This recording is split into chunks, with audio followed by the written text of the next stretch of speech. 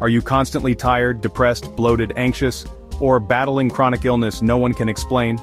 The root cause might be hiding in your gut. Join Dr. Russell as he explores how an imbalanced gut microbiome, called dysbiosis, can silently trigger more than 12 different diseases throughout your body. So, let's get started. Gut health has emerged as one of the most critical keys for overall good health and a sense of well-being.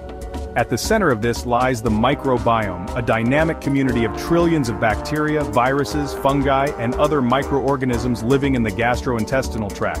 When this delicate ecosystem becomes imbalanced, a condition known as dysbiosis can trigger a cascade of physiological disruptions. These effects can extend far beyond the gut, influencing immunity, metabolism, mental health, and the progression of various chronic diseases.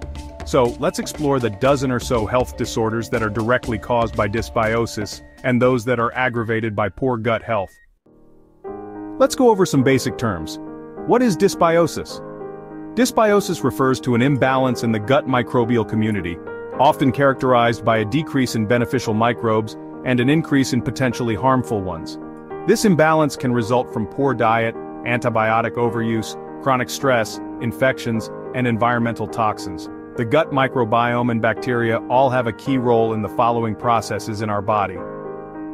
The gut bacteria help to digest our food and absorb the nutrients. They help in synthesizing vitamins like B12 and K2. The gut bacteria help to regulate the immune system. They produce neurotransmitters, the chemical communicators between cells and neurons. And gut bacteria help to control inflammation within the gut lining and the body. When dysbiosis occurs, these functions can become impaired, setting the stage for disease. Current research is revealing the diseases that are either directly caused by dysbiosis and the diseases that are affected by and aggravated by dysbiosis. Let's start with the diseases that are directly caused by dysbiosis.